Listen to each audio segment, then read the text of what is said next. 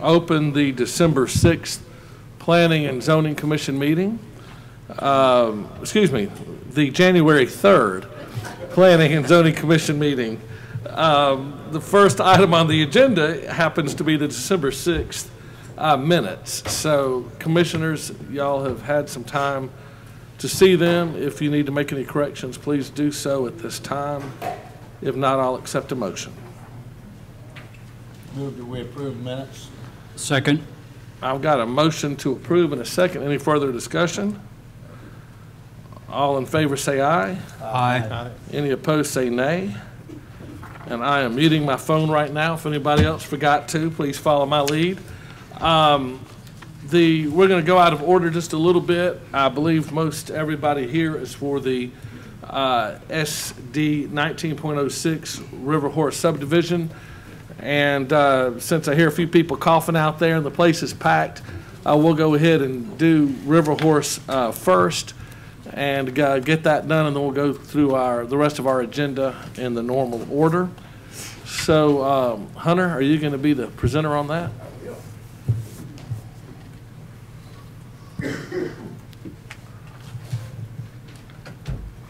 Thank you, Mr. Chairman.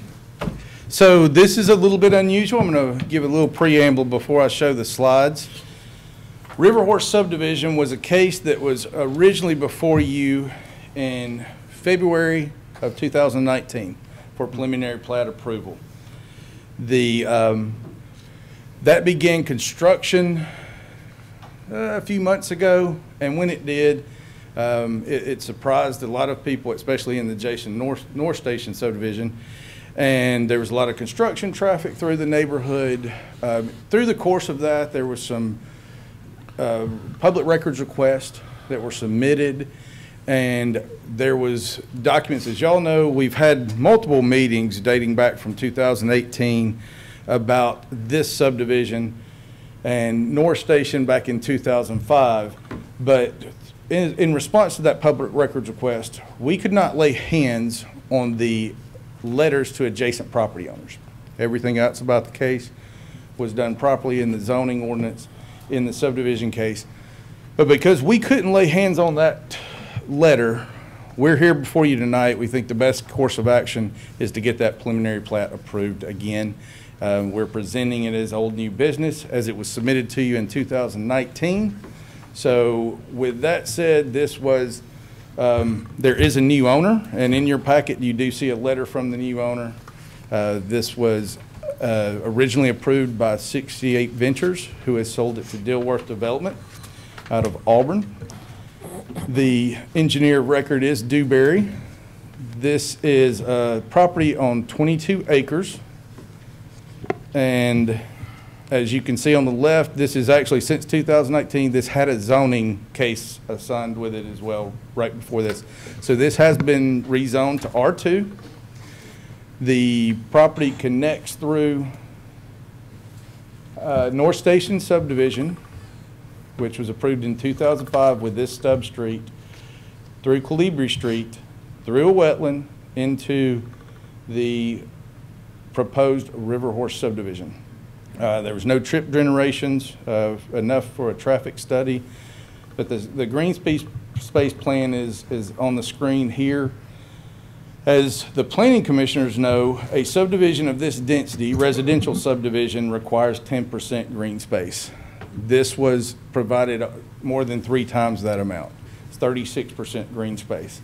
And the detention does not count, and did not count in 2019 at all within that green space calculation. There's a darker strip along Blueberry that was there as a planting strip, a screening. The wetlands does split between River Horse and North Station. The horticulturist looked at the tree protection. This is mostly open field, so there wasn't a whole lot of trees to protect, except for what was in the wetlands and protected, other than the crossing that was provided, and I think was surprised a lot of people. The site data on the plat, preliminary plat, is shown. Again, we've got 25 lots. Those are R2 size. So for anybody that's looking, that's a minimum of 75 foot wide and 10,500 square feet each of area. The largest lot within there is almost 17,000. The smallest lot is 11,200 square feet, so larger than the minimum requirements.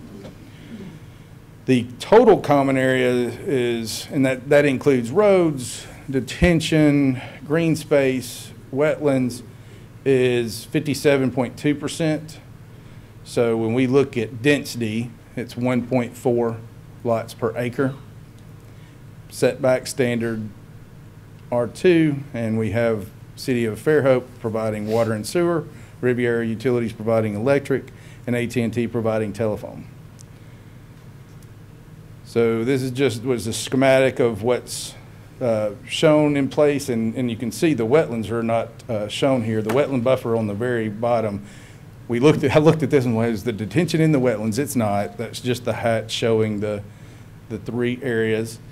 This is the detention is meeting the requirements in our subdivision regulations and the 80% TSS removal. Traffic calming was provided, and again, the wetland buffer, as you know, is there, and proper signage has been done. I will kind of give you an update on where we're at here, because this is unusual. Usually when we see this, it's on paper, it's designs. This is all in the field. So they have pulled the appropriate permits with the assumption the preliminary plat was valid. They have went through pre-construction meetings. They've went through, pulled all the permits through ADEM and the Corps of Engineers for the wetlands crossing. So we are here to correct this potential mishap, if you will. We just can't find a letter that we were sent out, and we're here to correct that. There is, the city is working, and throughout all this, there was a lot of traffic going through Calibri, as I mentioned, construction traffic, and we have a county-maintained road on Blueberry that was not built to a standard, that was in bad shape, and Eric and I have worked with the builder, or the road builder, many times, and there was a, can you move over to Blueberry and get traffic there? They did that, and then the county said, hey, you're going to be responsible for fixing the road, so they moved back to Calibri. And now the city has come back and said, we will make repairs if you just use Blueberry. So they are doing that, but also happening in the conversations, the city and the county are working together to possibly connect Blueberry to Calibri, because as you see on the little blurb on the screen, there's a cul-de-sac provided in the preliminary plat because it wasn't connecting to Blueberry. So that's the emergency vehicle turnaround.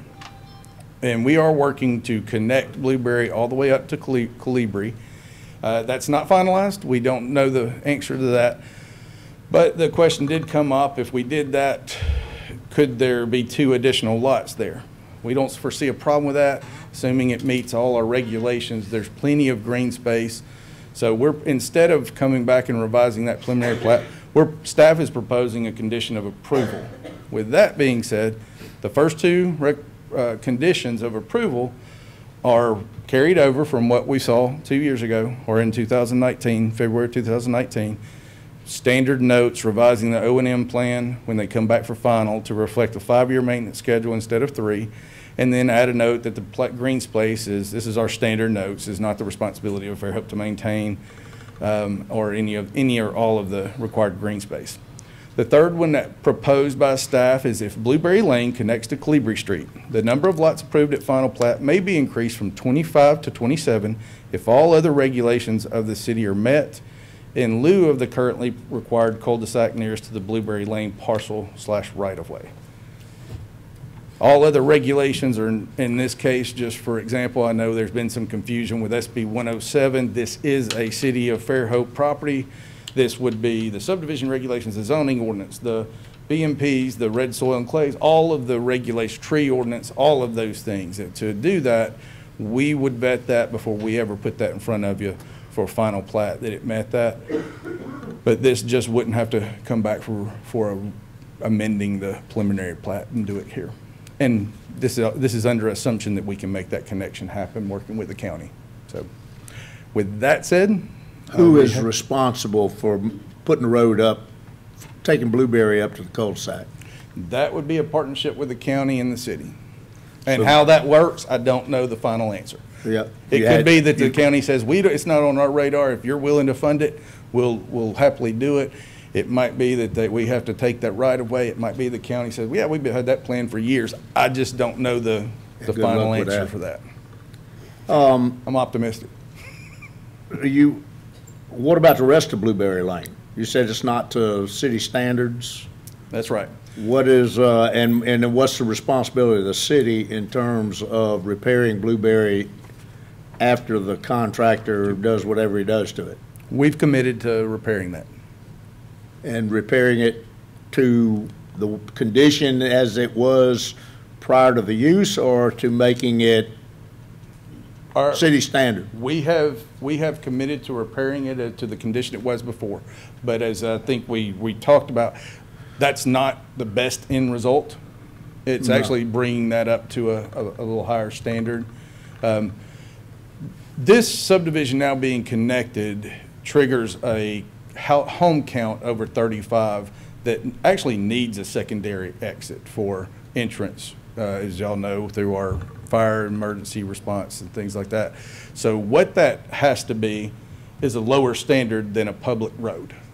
So that just has to be it can be gravel, asphalt, it just has to hold the weight of a fire truck. So we're looking at all those options. But I think the city has committed to bring it back to a minimum of what it is. I don't think it's not worth it to go out and just do that. Do you have the right of way, sufficient right of way, all the way up? So this was where a lot of I think originally what happened, this is a county maintained road, but it's in a single tax piece of property described as a right of way. We'll have to, that you can see kind of where the bureaucracy of county, city, and single tax, working through that's going to take a little time while we don't have. I know somebody with single tax, you probably could get a bit of grant out of it. Yes, and I do think it needs to be a public right of way. Well, I just don't want to speak for the county. Would have to be, when you start looking at the options that can take place and how that would happen, there's a lot of options. And it's just going to take a little time to figure out those final details. You know what the biggest culprit for stream siltation in our county is, right? Dirt roads. Anything that to me, if anything that could be done to eliminate that, especially in an area that's got. So Blueberry is not a dirt road. It's not a dirt road. I understand, but I mean, you're going to extend it or you're going to widen it, and you were talking about graded / gravel or whatever. I can assure you it's not anywhere in the city of Fairhope's plans to be putting a gravel or dirt road out there. Okay. How we get to that point, I don't know the mechanism, but that's not our intent. All right. Thank you. All right, thank you, Hunter. Would anybody on behalf of the owner wish to speak at this time? Is anybody here on behalf of the owner? Yeah, I'm Justin Brett with Dewberry. Okay. I designed this thing 4 years ago, so if there's any questions I can answer, I'm happy to do it. Okay. If you don't have anything to add right now, I'll open the public hearing, and then any questions that the public may have, I will write down and then call you up at the end of the public hearing, if that's okay. Just for people in the audience, if you have not been to a meeting before, we have two things that we deal with here at the Planning and Zoning Commission. One is zoning, and zoning's become an ordinance, and only the city council has the authority to approve ordinances. So anything that we do in those cases are simply recommendations to the city council. The others thing we do, which is our subdivisions. And subdivisions, we actually have the authority to approve or deny. And with that, I would like to say it's not really a taste thing. We have subdivision regulations, and within reason, if the subdivision meets those regulations, we pretty much by law have to approve the subdivisions. I've been on this Planning and Zoning Commission for a little bit over 20 years, and twice we denied subdivisions that met the subdivision regs, and both times the court sent them back to us and said we had to approve them. So it's not that we just, we aren't the taste police. We basically look at the subdivision regulations and see, does this meet the subdivision regulations or does it not? In this case, we'll be deciding, does this meet the subdivision regulations of 2019? So that'll be, what we'll be looking at. So without any further ado, if somebody says something that, you were going to say, don't feel like you've got to come up and speak. But I'll open the public hearing, let people speak. If stuff starts to get redundant at that point, I'll go ahead and close the public hearing. So at the end, the public hearing, we do have to have your name and your address for the record. So if you'll tell Allison when you come up your name and address, and then try to keep your comments to 3 minutes or less, please. Allie, excuse me. I'm going to try to extend your name, Allie. So anyway, at this time, I'll open the public hearing. So if you've got any comments, please come up to the microphone. Yes, sir.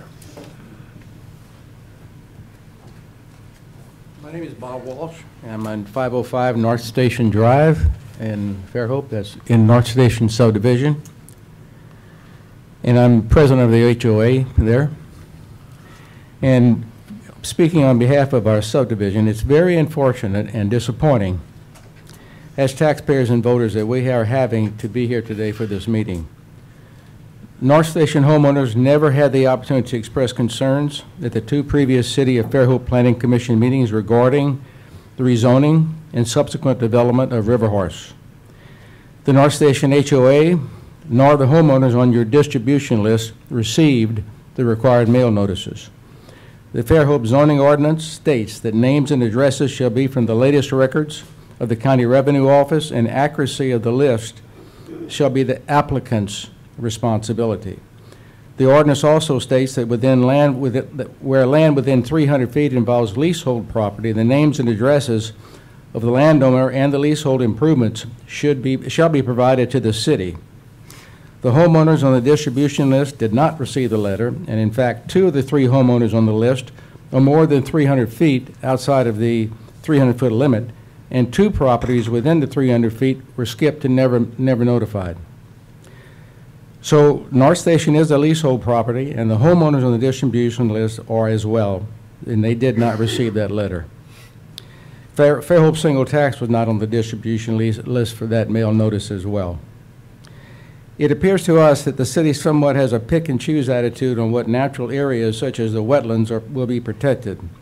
Mr. Diaz stood before this commission on January 28, 2019, and he stated that the proposed rezoning of the property had 3 access routes: Lawrence Road, Blueberry Lane, and North Station. Then he said, and I quote, "North Station would be the most difficult to use because of the wetlands." And just 1 week later, on February the 4th, 2019, the commission approved coming through North Station and the degradation of the natural wetland buffer. If he was correct, why was it so easy to get him approved, to get that notice approved? We've been told numerous times by the mayor and her staff that it's all about connectivity. The tracery was approved at the same time, and it has no connectivity. As a matter of fact, the tracery has exactly the same road setup that North Station had. Clearly, some zoning violations have been made, but what's done is done, and we can't change that.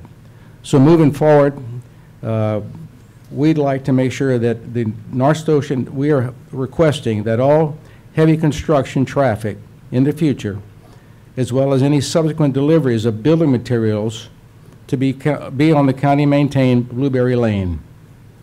This is the most logical access to the River Horse development. Blueberry Lane abuts the development and should be the primary entrance to River Horse.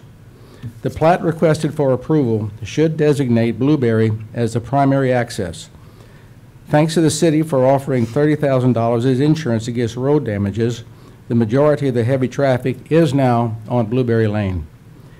And we'd like to thank Mayor Sullivan for her leadership in her to make this happen. Blueberry Lane is north of Gayfer Extension, and it should be upgraded to the same quality as it is on the south side of Gayfer Extension.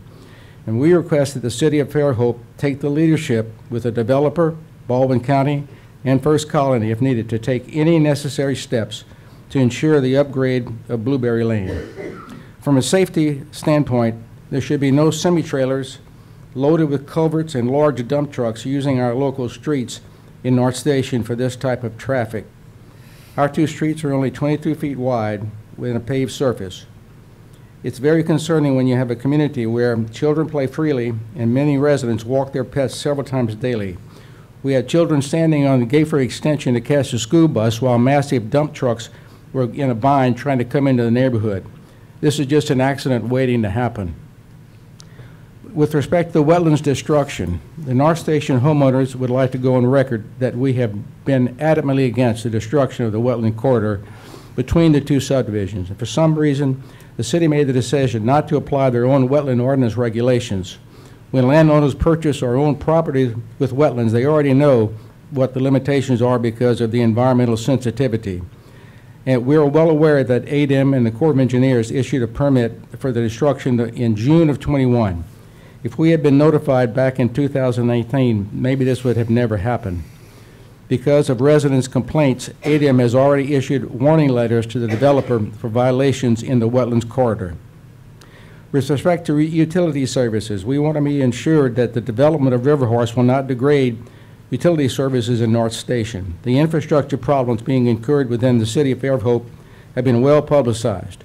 The city has just, in the last couple of days, put a moratorium on future developments. We don't want North Station to be written up on any publications.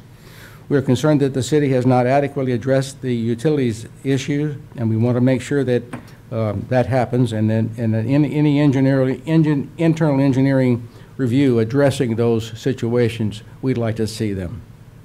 Thank you. Thank you, Bob. Thank you, Bob.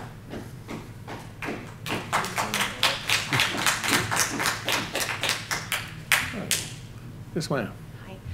My name is Leah Biggs. I'm at 10491 Canyon Drive, which is accessed by Blueberry Lane. We understand the necessity to have construction vehicles use Blueberry Lane to access the construction of River Horse subdivision. We are not here to dispute that. We are comfortable with allowing that neighborhood to continue to have those heavy construction vehicles on Blueberry Lane until construction is complete.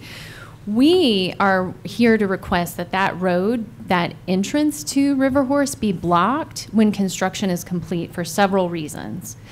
In the slides that we were seeing earlier, there is a 40-foot wide tree line that is bordered by wetlands. The extension of Blueberry Lane would require the destruction of all of those trees.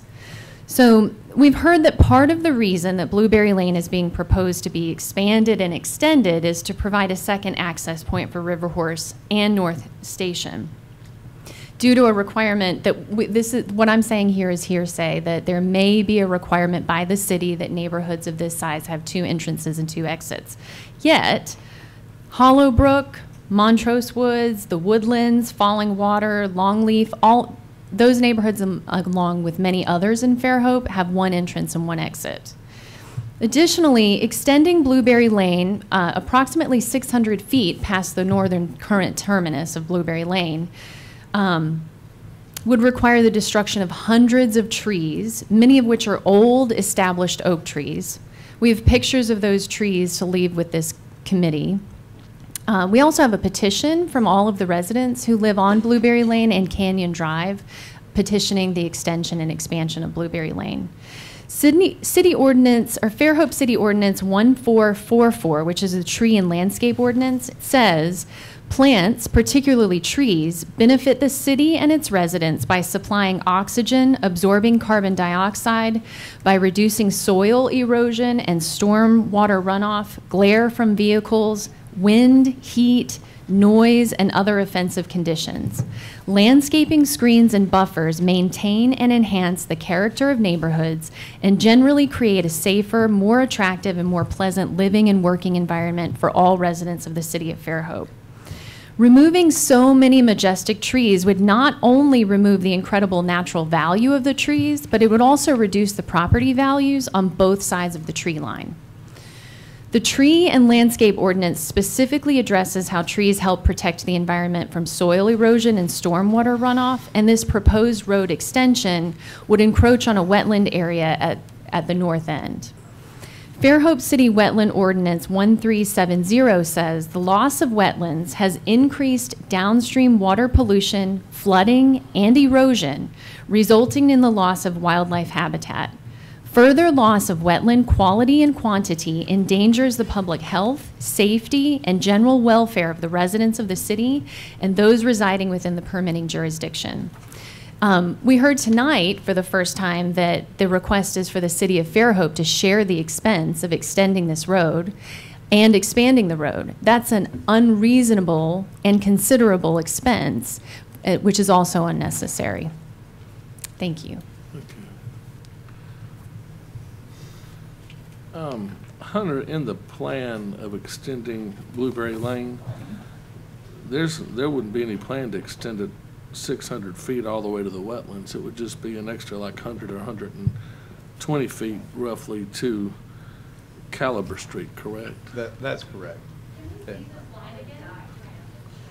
Yeah. Yeah, the right-of-way goes much further, but So this is plan actually to- Canyon Drive here. right, the plan would just be going just a little And bit it would past just be an Canyon extension Drive. to here. So it wouldn't be the full, the rest of it would stay wooded. If possible, then we would request a revision to this plot plan because it shows a two-lane road running past the entire 600 length of my property. No, there is a historic strip that I believe is 66 foot wide that shows that right-of-way going all the way through the wetlands to the north. That has been unopened. There's no plans to open that any further than where Calibri Street intersects with that right-of-way. So in the conversation we have, and I did say we're looking at all options and sharing cost, or we're taking cost. That's not something I can figure out. I know that's a process that has to work itself through. But when we drove out, we did recognize even in that little strip, there's some pretty fantastic trees. So we've already talking about how we can work around those and what we can do there. Okay, thank you, Hunter. All right, anybody else wish to speak to this item?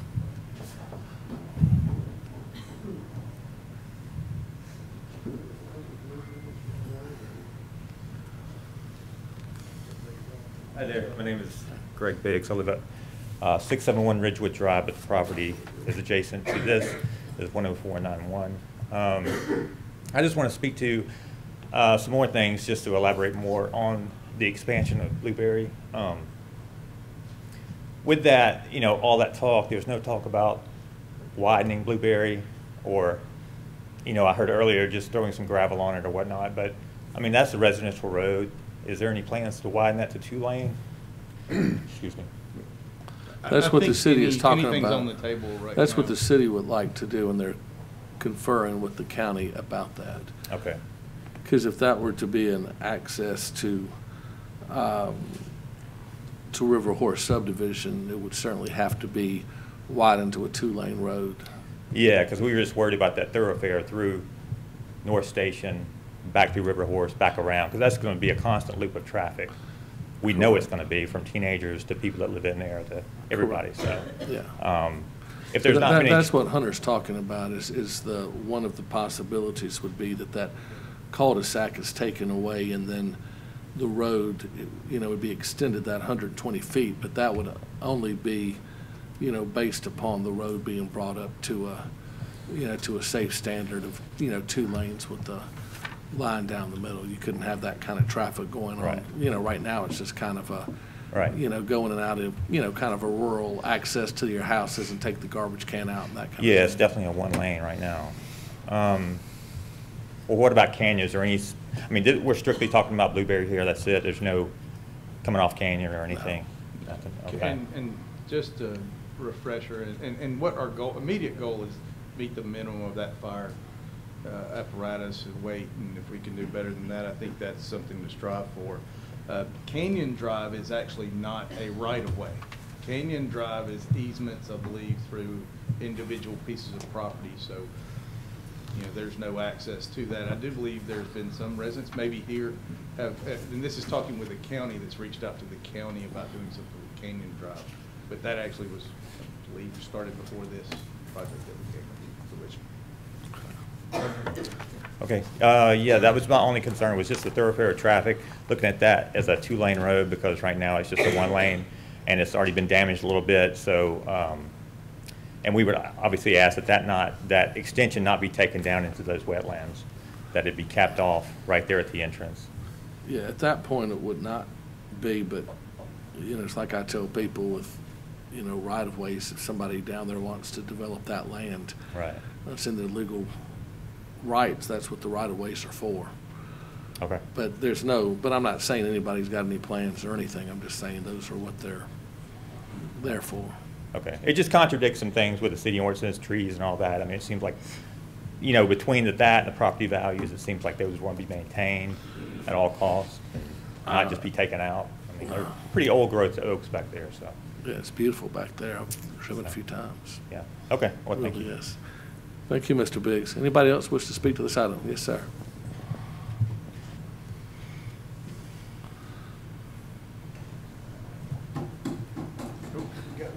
I got, oh, come in, Barry. No, Sir, if you want to come on up and just, I got it quick. Josh Johnson, 10210 Canyon Drive. I've got just a tiny little nuts and bolts. It's more of a question.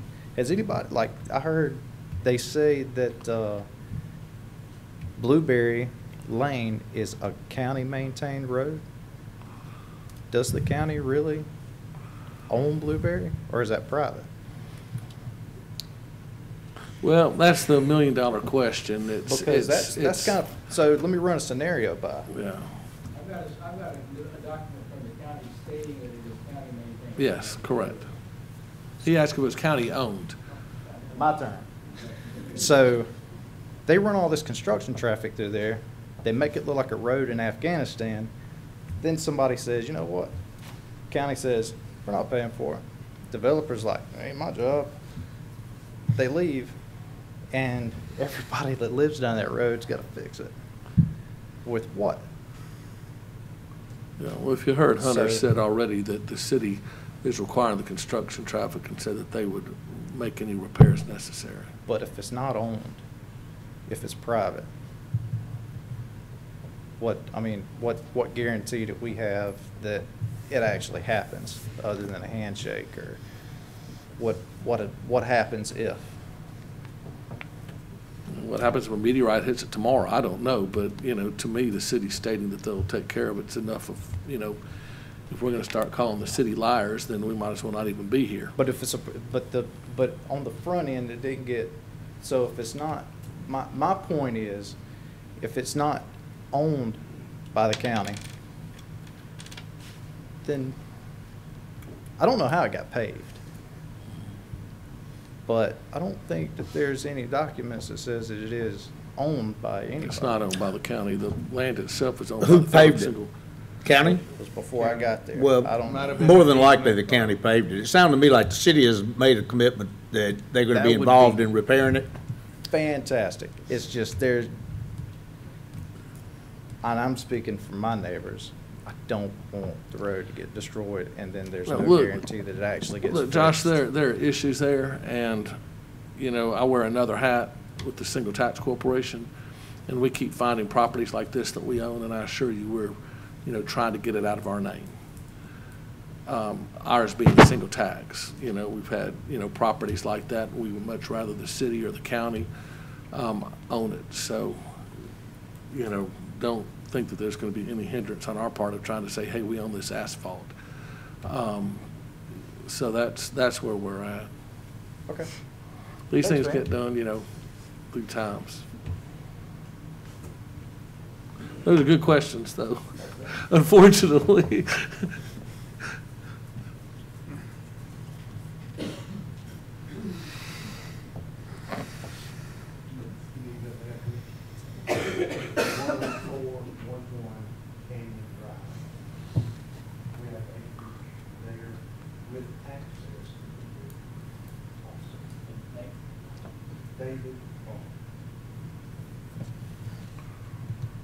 Okay, maybe I can settle some historical questions. Why was Blueberry, I call it North Blueberry Lane. It is that. It is a lane, a single lane. It was originally paved by the county because at that time, a real deal disabled American veteran in a wheelchair requested it because there were washouts in the swag on North Blueberry Lane, which is a wetland. Everybody got that? Blueberry Lane crosses a wetland. So is this new subdivision, sir? Yes, Let's please just address the chair, please. thank you. And it was paved with one lift of asphalt. In my checkered past, I'm familiar with asphalt paving. Right, by the way, we're discussing tonight the subdivision, and, we're not discussing if access is given to this, Blueberry Lane is going to be improved to a legal standard, not. Can we be- talk about that access? I have been speaking, I've asked the Yeah. mayor to call me, but she Sure. has not. I have been talking with many of the people in the county. They return my telephone calls. Okay?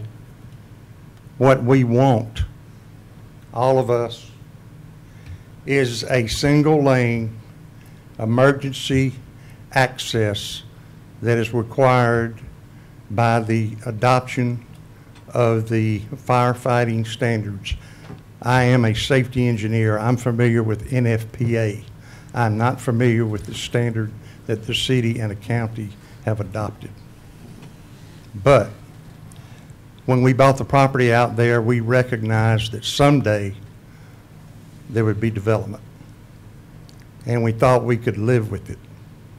I also told the president of North Station, whom I know, my wife has known him for years, I showed him where the cutouts are. There are two, there's one that's not even mentioned. It would probably go back to Blueberry. And I told everybody that would listen, this is coming. It's going to happen. It may not happen in our lifetime, but it is going to happen. So the engineers with the county have told me that it can be a one lane. That's all we want. A one lane that will fulfill the obligation for emergency egress into the subdivision. We do not want a two-lane road. Does anybody else got any historical questions I might be able to answer? No, I have a current one. Who is we? We, Yeah, you say we don't want, everybody stand up. no, don't stand up. Don't want to see you stand up. We are Just need the you- residents of North Blueberry Lane and Canyon Drive. Canyon Drive area. Okay. Yes. All right.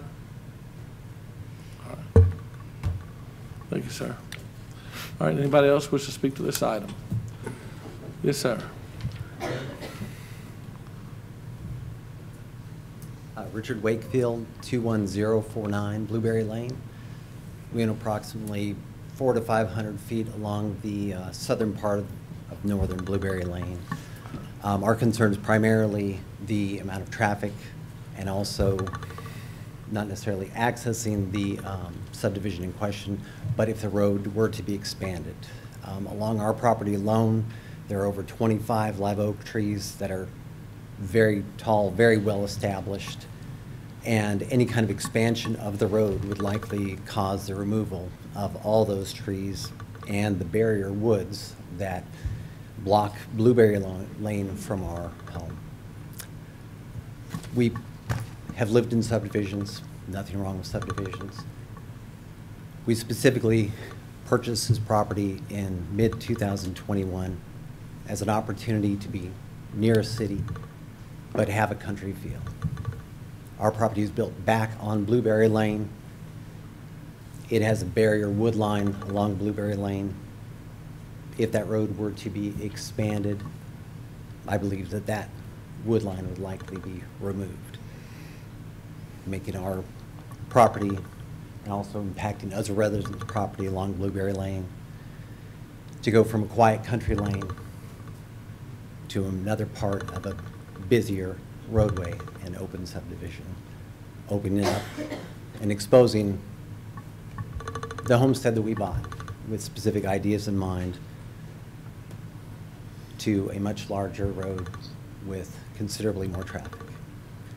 I'm not sure if this directly addresses the subdivision in question, but the extension of Blueberry Lane and possible expansion definitely would affect our family as well as other residents along that. We'd like that to be considered. Thank you. Thank you, Mr. Wakefield. Anybody else wish to speak to this item? All right, in that case, I'll go ahead and close the public hearing at this time. Hunter, do you have anything to add? I think I can answer a few questions. This has been an interesting process, and I want to kind of highlight one of the challenges we see every day, but may not be public knowledge. We're not immune to the rumors on the street, the Facebook post, all of those things. I've been accused of being in a developer's pocket. I didn't work here when this was originally approved. There's been quite a few challenges, but I think what we're seeing tonight, two groups of people that are passionate about where they live and have very good points come up quite frequently in our daily life, and how do we mediate that? We've heard from one, get the traffic off of us. We don't care what happens. And then, mediating this process, it can be challenging. I'm going to kind of go through some of the questions that came up. Mr. Walsh talked about the 300 feet. The zoning ordinance requires 300 feet notifications. Those were done properly, and there were a few people within North Station that did receive those. I don't know if they're who live there now, but what we're talking about here is a subdivision case. Has nothing to do with the zoning ordinance. It is about the subdivision regulations, and that requires adjacent property owners. It's state law. It's what we have to do. So I get where the confusion can come in, but that's a little bit of a challenge to understand, and I believe we're here to correct the letters we can't find, and that was a subdivision. So we did check with and make sure the HOA got their address right with the tax assessors. It was wrong, and that is correct. We made sure we got the right one in play on this one. I do want to commend them. The North Station folks have brought some shortcomings to our attention on some things, and we've already changed some of the ways we're doing things.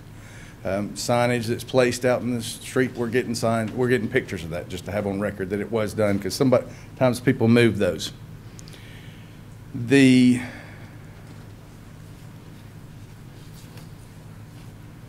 difficult nature that was talked about, and Wayne did say in a zoning case at the city council meeting that it will be difficult. Difficult means it requires more permitting than Blueberry Lane, but the same thing would have happened at the Tracery.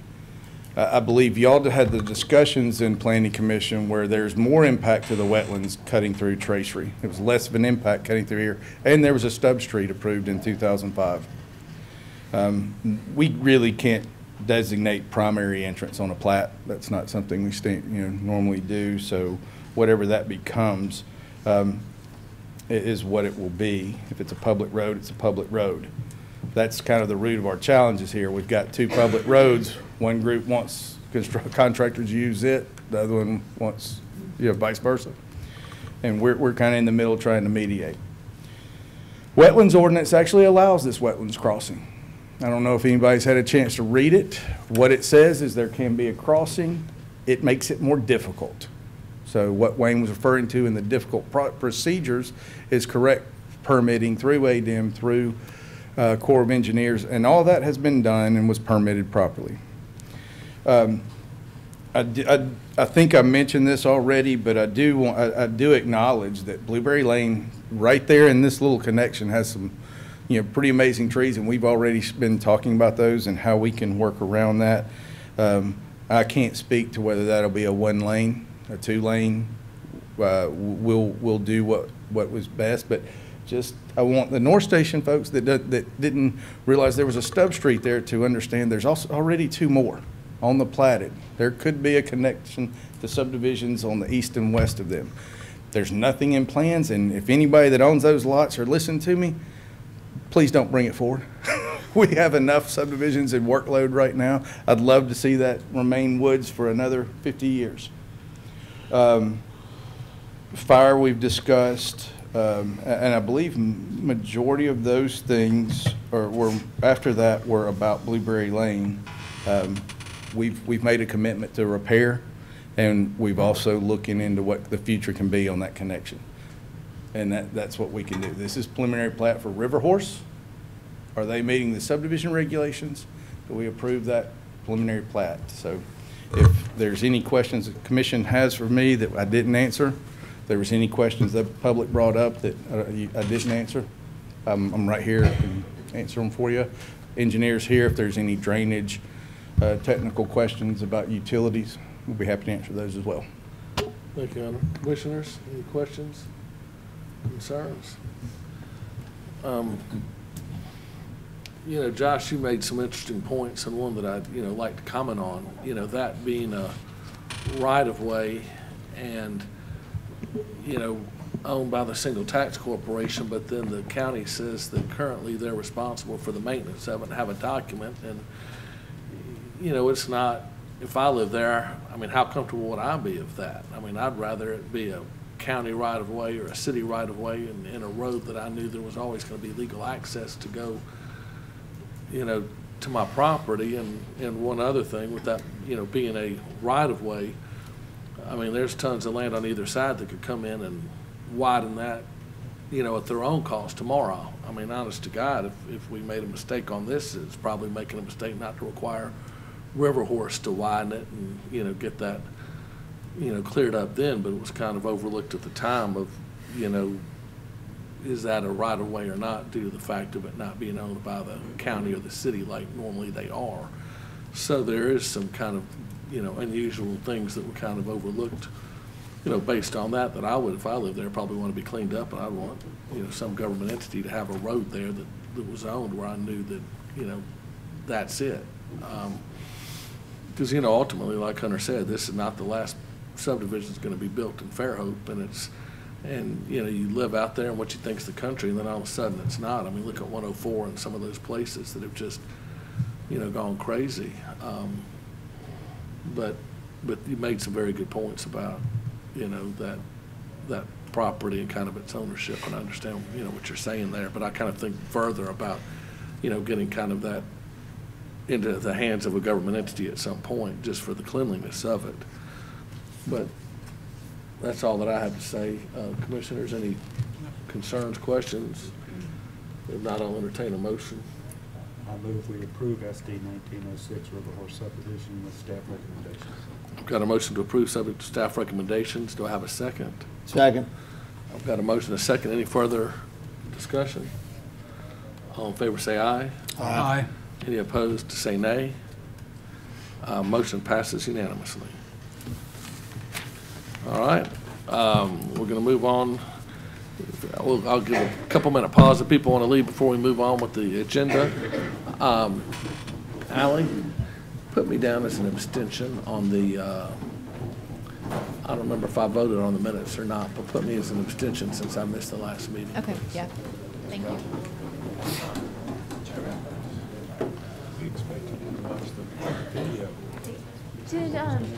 Did the vote that you guys just made, did that approve it to go to 27 lots? Triple speed. Or did that approve from 25 to 27? There's certain things that have to happen. So that was not an approval for 27 lots just now? They will have to come back for the final plat. That preliminary plat is the first one, the final plat is the second. So there will be another public meeting. Can you request that their plat is more?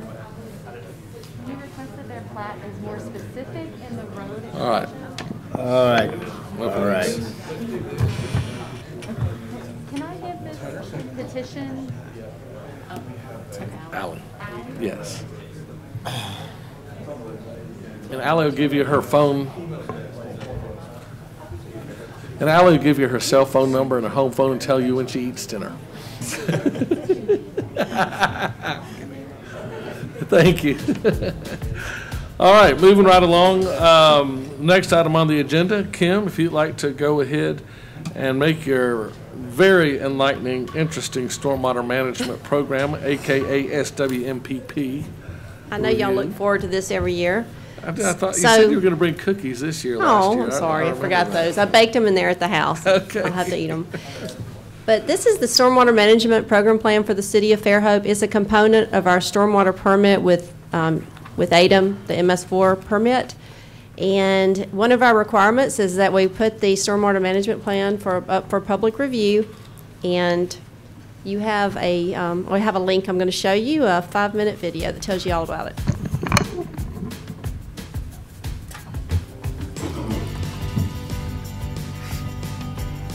We have heard from citizens' Can we complaints. turn the volume up a little bit? About a foot from my back door. The whole river's covered in trash. Our driveway's been washed away. There's an awful smell coming Oh, sorry. Joe, do we have any volume we can pump up? Is that as loud as we get? Connected We to got stormwater captions. runoff. All are important. All deserve our attention. So how do we go about creating a clean water future together? I can read it. First, real we fast. must recognize that as communities grow, the need to manage stormwater increases. Done properly, a well-managed stormwater program simply helps nature's water cycle, promotes community health, and assures our lifestyle remains intact and attractive to new residents and businesses. A survey of over 1,000 Alabama residents commissioned by the Mobile Bay National Estuary Program reveals 6 common values that are most important to quality of life here. The issue of stormwater runoff plays a major role in each value identified. In 1987, amendments to the Clean Water Act obligated the EPA and ADEM to require urban areas to regulate stormwater. The Municipal Separate Storm Sewer System, or MS4, refers to all stormwater conveyance structures managed by a municipality, county, or other designated non-governmental facilities. MS4 stormwater programs are developed to prevent harmful pollutants from being washed and/or dumped into our stormwater conveyance structures and ultimately into our waters. The MS4 permitting program was introduced in a phased approach starting in 1990. Larger municipalities, having the greatest potential for stormwater impacts, were permitted first. In 1999, smaller municipalities were also brought under the MS4 permitting process. MS4s that are designated by ADEM are required to obtain a permit and develop a stormwater management program. Your program must be detailed within a stormwater management plan. It is important to understand that this requirement is not just an unfunded mandate. It is vital to the health of your community that the public becomes stormwater savvy in order to safeguard water quality and quality of life. Without this education, the value of everything in our lives is diminished and complaints rise. The requirement states that your stormwater management plan shall include the following minimum steps, also known as minimum control measures. 1. A public education and public involvement program highlighting stormwater. Your education program can include brochures, public workshops, and a website with easily understood information for residents to follow. Include a public participation program to ensure community input on stormwater matters. Interacting with residents on stormwater-related committees, such as watershed groups, Alabama Cooperative Extension, your local Soil and Water Conservation District, and the Mobile Bay National Estuary Program, helps connect citizens to the effort. 2. Illicit discharge detection and elimination. Your plan must include mapping and inspecting stormwater conveyance structures such as pipes, ditches, and detention ponds. Ordinances are needed prohibiting illicit discharges of oil, grease, paints, wash water, and other pollutants. 3. Construction site runoff control. Your program should include monitoring of all construction sites, even your city's projects, for stormwater impacts from land disturbance. Your program must include land erosion and sediment control, inspections that are documented, and you must have enforcement capabilities. 4. Post-construction runoff control. Your plan will encourage the development of post-construction stormwater management to minimize pollutants in new and redeveloped areas. Private and public stormwater facilities must be inspected and maintained. Ordinances that require facility maintenance must be put in place. 5. Participants are required to have good housekeeping in place for the control and reduction of stormwater pollutants from public facilities. This includes street sweeping, litter control, employee training, and management of all environmental permits, such as scrap tire facilities and underground storage tanks, USTs. 6. Stormwater program monitoring is required to provide data to assess how effective and adequate your program is at reducing pollutants. For larger and some smaller MS4s, this includes water quality sampling for pollutants determined by the permit. 7. Larger MS4s and some designated smaller MS4s are also required to cover other items, such as industrial stormwater runoff, spill prevention and response, hazardous waste, and the application of pesticides, herbicides, and fertilizers. 8. Finally, reporting is necessary.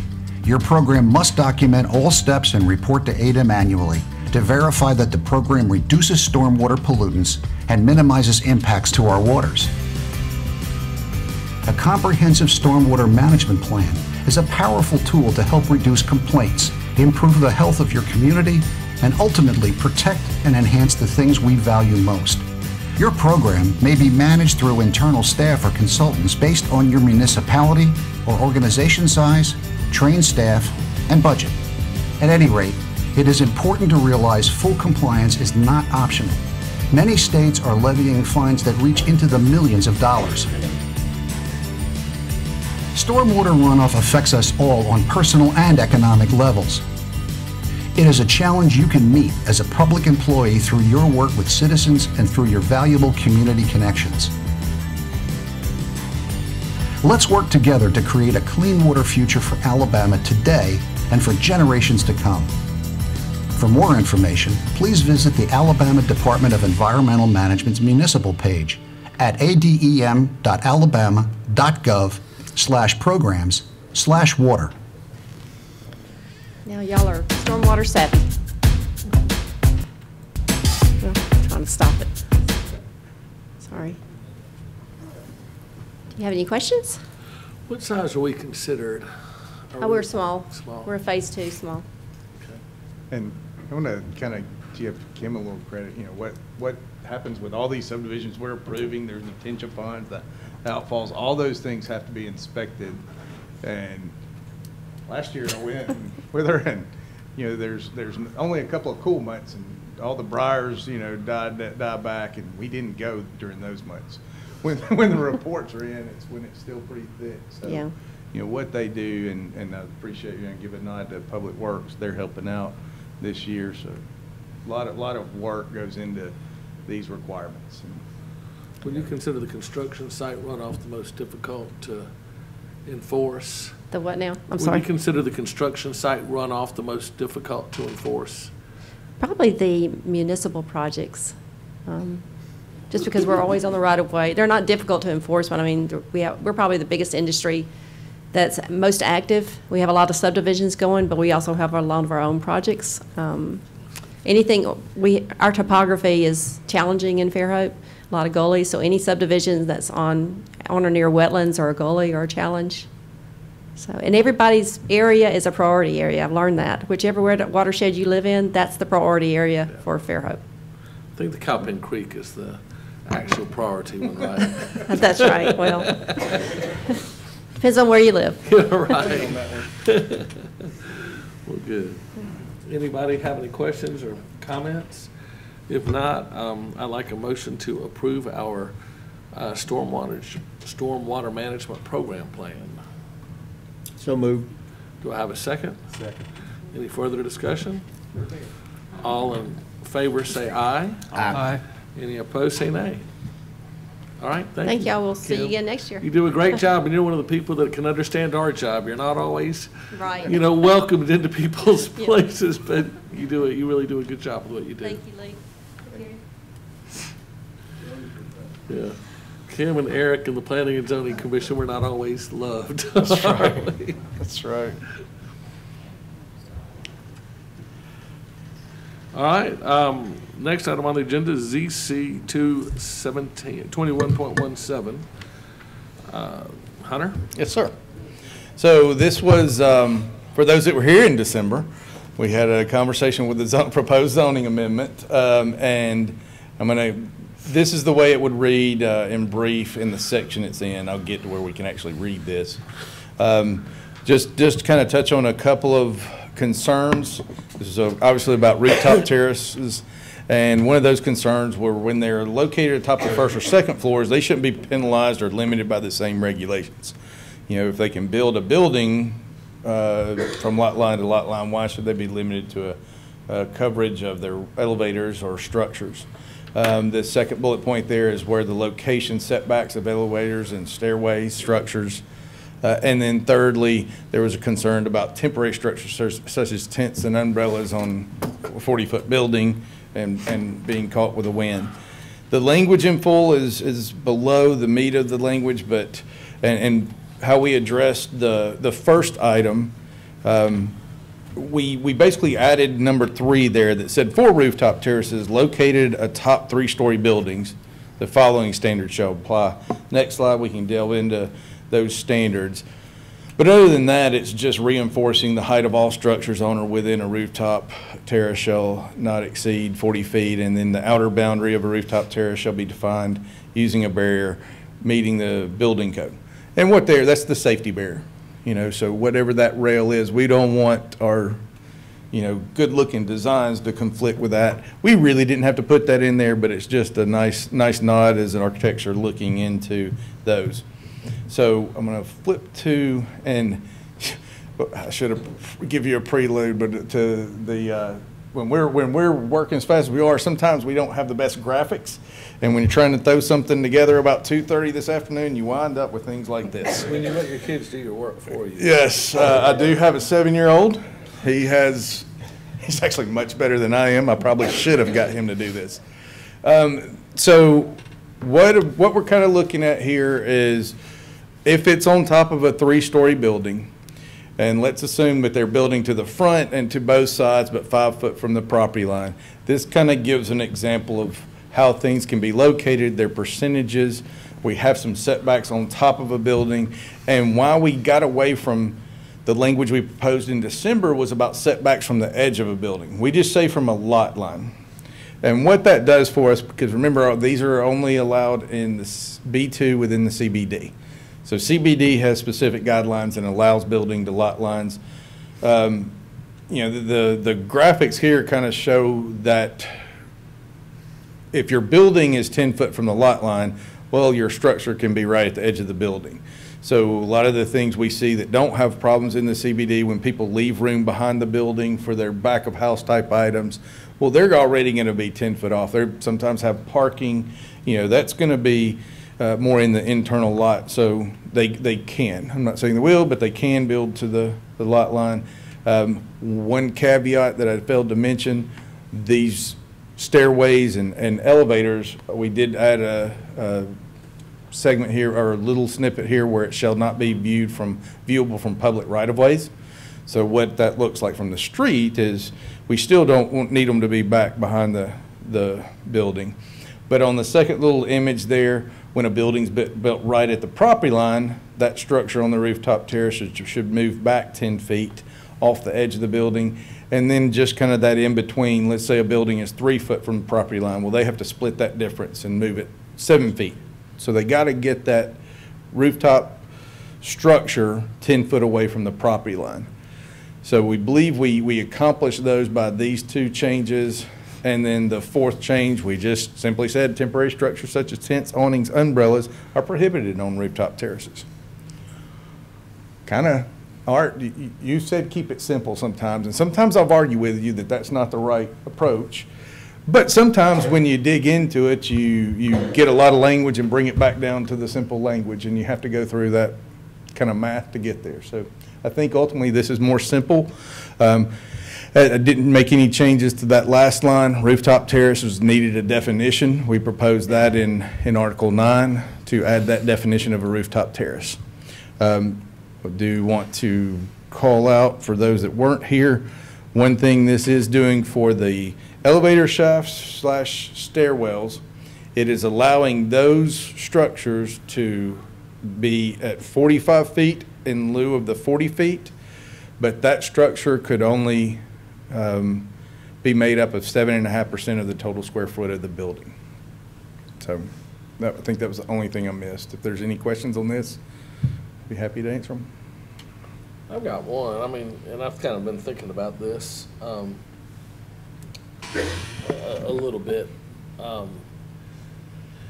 Basically, what we're doing is we're just, we changed the height ordinance to 40, and now we're kind of, raising it, kind of through a little back door a little bit more, to give a little bit more here and there, and trying to make some rules so that, we can have it.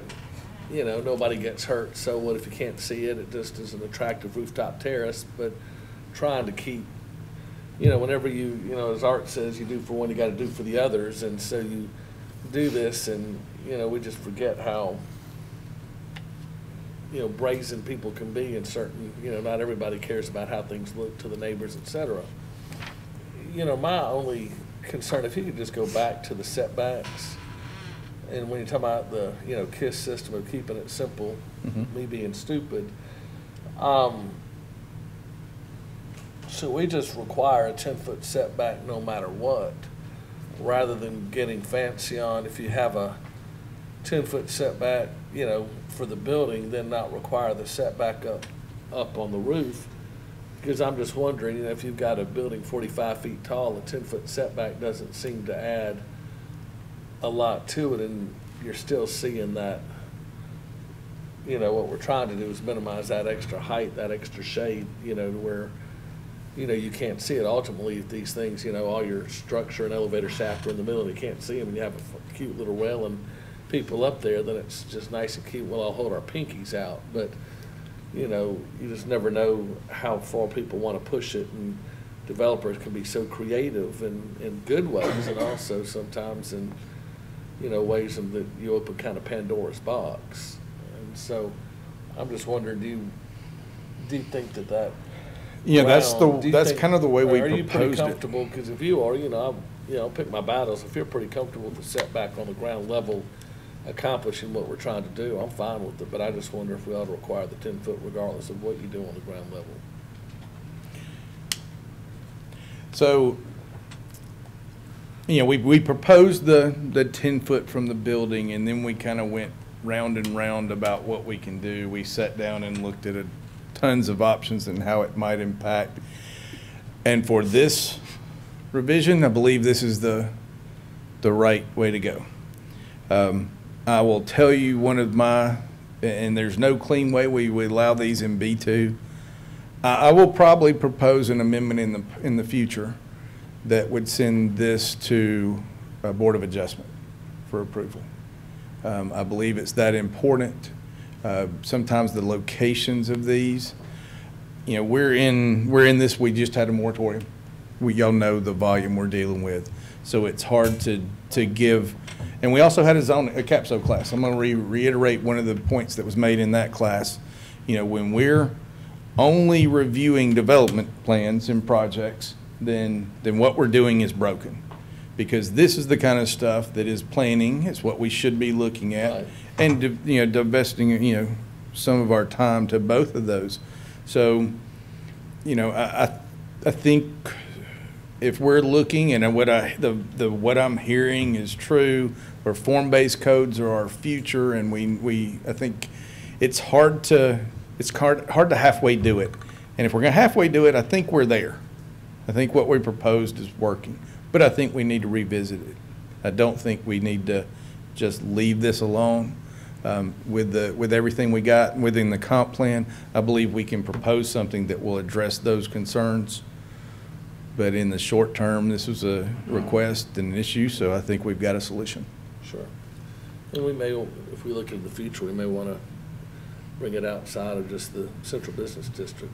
Somebody in one of the B3Bs might want a rooftop terrace looking at the bay or something. Yep. I think you're out spot on there. Any other questions for Hunter before I open the public hearing? What is, give me an example of a structure other than an elevator. that would be up there? A I mean, bar. I did a couple of buildings and. So we and- talked about this a little bit, and you asked the question, didn't we? We didn't know exactly the answer. I'll give you an example in a reality situation that the project's probably dead. It's got to be because we purchased part of the land. But the little boutique hotel that was on the corner of Section and Fairhope, right there by the clock corner. When that came in, and Eric was involved in this one as well, they looked at doing a roof on the rooftop there. So the bar had to have a cover on it. There was some health department concerns there.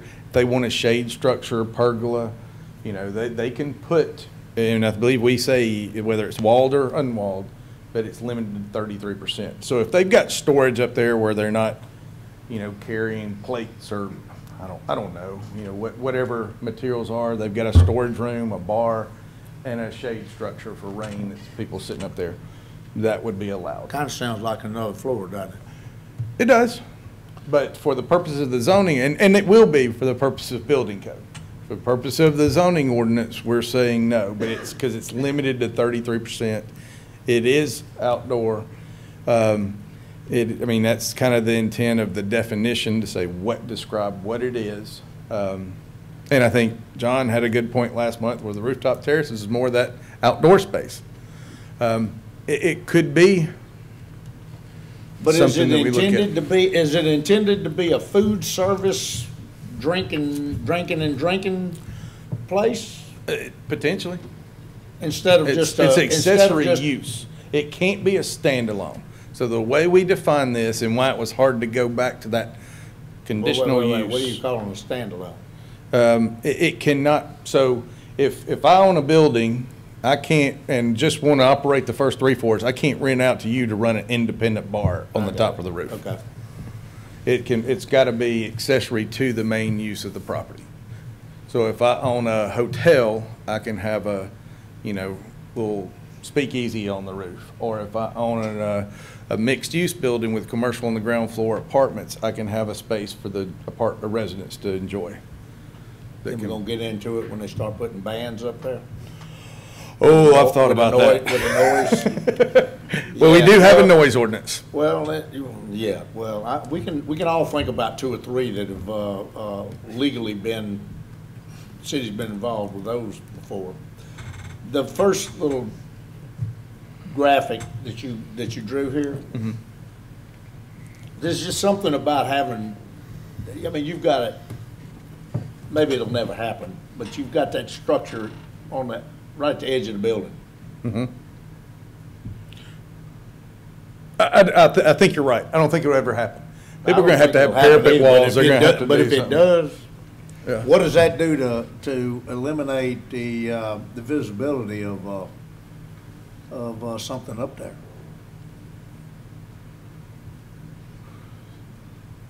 I would think an architect would be creative in how they would do that. If a parapet wall, for example, would give the height, you could actually have a peak there that could be masked and hidden.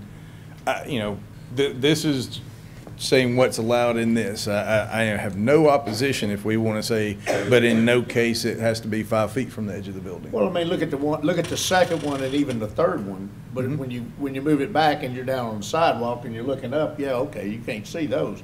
But if your structure is right on the edge of the building, So what we're from doing a safety standpoint and from a, we did them in Mobile. Yeah. I did a couple buildings in Mobile and Benville Square, but we never had them right up to the edge of the building. So the catch there is we're saying, in another way, they're not viewable from the right-of-way. So you can't see it from the sidewalk. You can't see it from the street. That's going to force that to be located in. Well, you can't see that. You can't see that one. I don't care where you are. Yeah, so they couldn't do that, in other words. I was thinking the same exact thing you were. They just build here and they're just going up on the wall. But another place in it says you can't see it from a right-of-way. Yeah. So in other words, what you're telling, well, okay. So look at the. Okay, I'm with, thank you for that. But what you're saying is then that. So the that's rear not- neighbor, the rear neighbor might get screwed, but it would look pretty from the sidewalk. You drew it, but it's not gonna be built. No, it could be built on the rear. That could be on the back side of the building. I didn't say In other which words, one's rear neighbor the. may not Okay, like to I'm look assuming up. this is all the front of the building and you're. Yeah, showing us something else. no. That's my crayon drawings. There's no right-of-way post here or I'm anything gonna call else. your son and tell him to overlook your I need some drawings. tutorials, that's for sure. Okay. But yeah, there's, and I do want to say, show this. So what in reality would happen here? They can't build a 40-foot building and then put a stairwell and elevator shaft in. Depending on what kind of equipment they need, they're going to need 8 to 10 feet minimum to provide that headroom and elevator equipment. So the roof of what you would be standing on would have to be 35, 34, 36, somewhere in that, to get that. So in effect, it kind of lowers the roof in this situation. Now, the parapet wall could go up to 40 feet. All the structures you're talking about under the 33 feet, the bar, all that has to be under 30 feet or 40 feet. So the only allowance going to that 45 is the stairwell. And we had that happen and come up at the boutique hotel on the corner. And actually, that site plan was approved with that. And the interpretations that time, that's kind of where the 40-foot came into play, and just capping everything at 40 feet. All right, well, thank you, Hunter. Yes, sir. I'll go ahead and open the public hearing at this time. Does anybody from the public wish to speak to ZC 21.17, an ordinance that, again, we don't have ordinance authority, so we'll simply make a recommendation to the city council that will either approve or not approve the ordinance. Does anybody wish to speak to this item? All right, I'll close the public hearing. Motion, Mr. Chairman. Well, Chris, you seemed awfully interested all of a sudden. Are you cool with this? Yes, sir. Okay. And Eric, everything's all right with you? Good. Okay, you're not throwing spitballs at me. Well, we tried to accomplish some of the requests and the concerns that were raised at the last planning commission meetings. We wanted to take all the commissioners' comments into account in this latest version. So. Okay. When I talked to Rebecca about this, she sent a long text and she put a lot of thought into it as well. And she's the one concerned about, wondering about doing it outside of the central business district if we do start, kind of let the Board of Adjustments be kind of an overview group. All right. Okay. Case ZC 21.17, I move that we recommend the city council approval. Have a motion and a second. Who are we going to put down as the second on that? Put down. Okay. Got it down there. All right.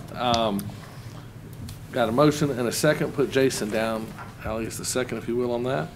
Any further discussion? All in favor say aye. Aye. Any opposed say nay. All right, motion passes unanimously. Next item, ZC 22.01. I'm back. I'm gonna give a quick apology to our utility folks back here. We have tried to get them at the front of the agenda, but we had some other things going on tonight, so they get the long show tonight. We'll get to y'all since we can. This is another amendment. This actually started from the a Board of Adjustment. So I'm going to quickly show our dimension table for residential accessory structures. Down there at the end, we have some stipulations for agriculture and R3 PGH, which is deprecated at this time, but still have some of those used. But all other residential districts, for the height limit of an accessory structure is 30 feet, but no taller than the principal structure. So what I will kind of give you the story of what the Board of Adjustment's been challenged with. In the past, they've given variances for that. When somebody comes in and has a historic structure, it's a one-story structure, they've given variances to allow the accessory structure to be taller. It's got a history there. Well, what happens in all of our worlds, case law kind of dictates interpretations. And it's been clear through case law that you can't do that with a variance. With a hardship is about the land. It's not about what sits on that land that we create as man and woman. We build on top of the land. Because there's a building here that doesn't allow me to do what I want to do, it's a hardship. Or it's a bare land and my house plans don't fit on that, it's a hardship. So the challenge they're faced with, and there are some situations I can say it kind of makes sense, is when it's as common in the fruit and nut district. We don't have an overlay district there, so this would have to be an amendment that would apply to anything. Procedurally, I want to show you, and then I can kind of give you what our solution is. Just want to make a note of this. We did advertise this as an amendment to Article 2 in the zoning ordinance. That's procedures of the Board of Adjustment. We were actually looking at adding another item they can review things under. We kind of, after digging that, we got to advertise, 2.5 weeks before this meeting. And since then, we've kind of looked at another solution that we think accomplishes the same goal, but does it much more simple. So it is an amendment to Article 3. Since this does go to the to the City Council for final approval, we have to advertise this 2 more times in the paper. We will advertise that properly for Article 3 if it gets out of Planning Commission with a recommendation tonight. So what we've done there, we get requests, somebody wanting to preserve a historic home that is a single story, for lack of a better description. Could be 2 very short building floors, and they want to put in a garage where there maybe was carport, maybe there was nothing in the rear yard, and want to go slightly above the existing height of the house. Now, we're not talking about towering over. They're limited by the size, 25% of the rear yard, so this would only apply to those accessory structures. But in those situations where they may be a few feet above, is there a streamlined solution? And what we're proposing here, and I'll read this, and why we even in this footnote put the attempt to preserve the historic one-story structures on lots where the principal structure is 1 story.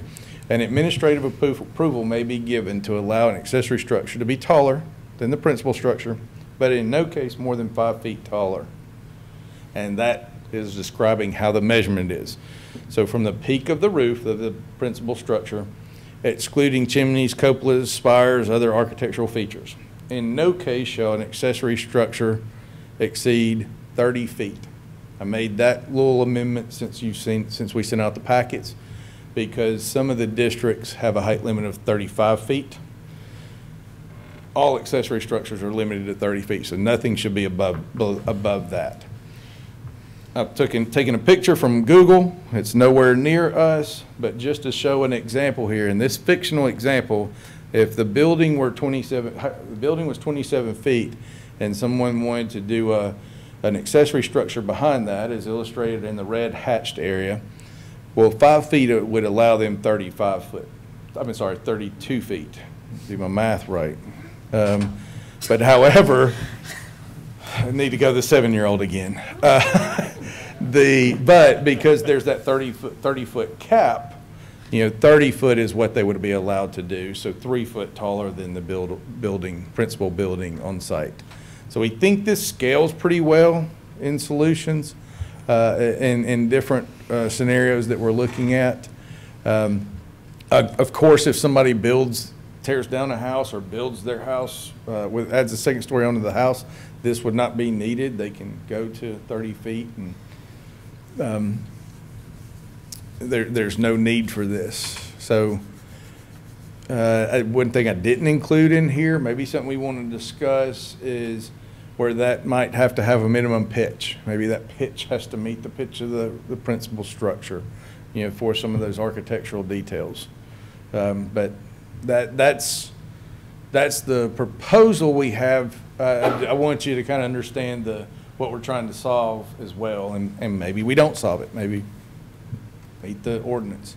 I do think there will be some, challenges where people have purchased a historic home. They like the house. They can get enough square footage by adding a second story on the accessory. If they can't do that, they're more likely to either tear down or, fix, do something to the house. And that's a viable solution too. All right. Any questions for staff? In that case, I'll go ahead and open the public hearing. Anybody wish to speak to ZC 2201? If not, I'll close the public hearings. Members? What do you think down there, Clarice? I think we should approve this. I don't know what the numbers are, ZC. What was it? 2201. All right, I've got a motion that we recommend approval to the city council. Do I have a second? Second. Any further? All in favor say aye. Aye. Any opposed? Passes unanimously. All right, next item on the agenda is. Oh, here he comes. Boys and girls, ladies and gentlemen. SD 21.49, Old Battles Village Phase 4B. Couldn't let Hunter have all the fun. So this is Old Battles Village 4B. I'm Mike Jeffries with the City of Fairhope. This is for a final plat approval of SD 21.49. Dewberry is the authorized agent and engineer of record and is with us tonight. As it is for a 19-lot subdivision located at the east terminus of MacArthur Lane, which is south of Old Battles Village Phase 3. The property is currently zoned a PUD, which has a site plan that 4B had to be built with in substantial conformance to, and also a preliminary plat that was approved January 3rd, 2017. The preliminary approval was for Phase 4. It has been split into 4A and 4B. 4A has already received final plat approval, and this is the other half of 4 for final plat approval tonight. On the screen, you can see on the left is our zoning map. That blue aqua color is our PUD, or planned unit development. On the right is the aerial.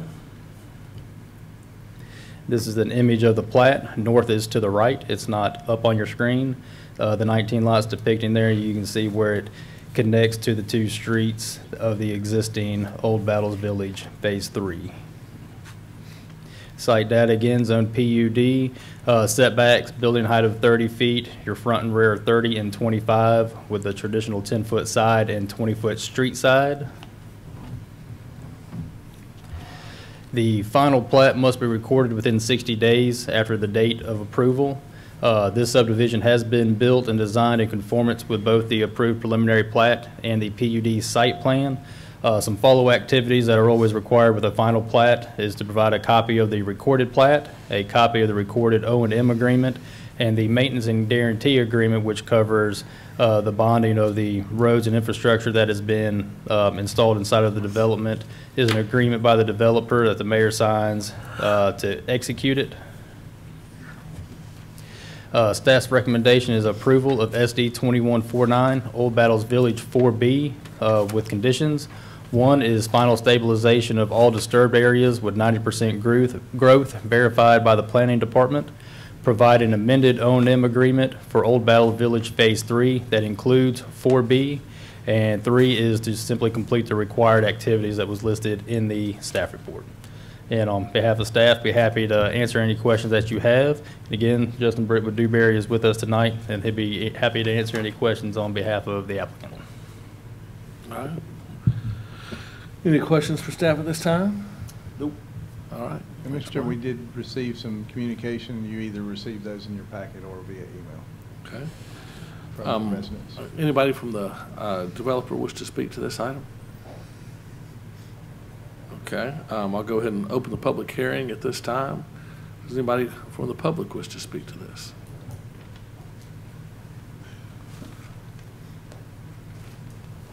Good evening. My name is Bob Roberts. I live at 291 Garrison Boulevard in the Old Battles Village area. We back up to this area that they're developing or have put the roads in so far. Before the road was put in, I called the city, I called the horticulturist, and I talked to the mayor, and I expressed my let's say, my dissatisfaction with the cutting of trees. They took down multiple trees that were absolutely gorgeous. And after all of my discussion with these people at my home and backyard, my wife took pictures I didn't bring with me tonight. I found out that Trulin has the ability to do whatever they want until it's transferred to the homeowners association. So we got stuck with trash trees. We still, and by the way, the horticulturist came out and stated that any tree that is 20 inches in diameter or larger were not to be cut. And I can tell you, they cut them down without even thinking about it. I even talked about, well, how, can they leave some of the trees between the homes that are being built? No. If you look in the older parts of our neighborhood, I'm saying older, 3, 5, 7 years old, there are trees that were left between properties, and I don't understand this. And I know the developers have a lot of power. The city is adamant about certain things, but yet when it comes to doing something like this, I think it's a shame. It's just unfortunate that they're allowed to get away with this. And if this was any other situation, I came from an area where I was a builder, and I know I came from Madison, Mississippi, and there's not a tougher mayor that I've ever dealt with. And when she said something was going to be done, it was going to be done. And this just doesn't allow for any discussion at all. And I think it should be changed in your ordinances that if before anybody cuts anything down, that the city has to come in and approve it and mark those trees accordingly. So that's all I have to say. I just think it's a lousy deal if you want to see the bottom line. Yeah.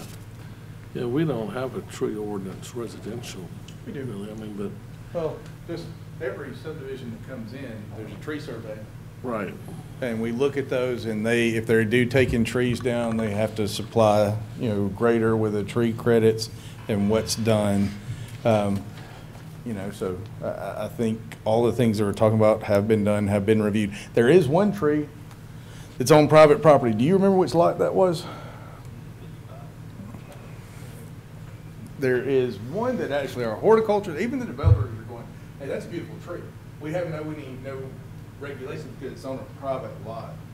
So we might want to, I can't remember which one it is, but it's up by the detention pond. Yes, that, would be great if we can save. So I would like to ask the engineer of record here, if they can work on that, a plat, if there's any way to protect that one tree, even though it's on private property.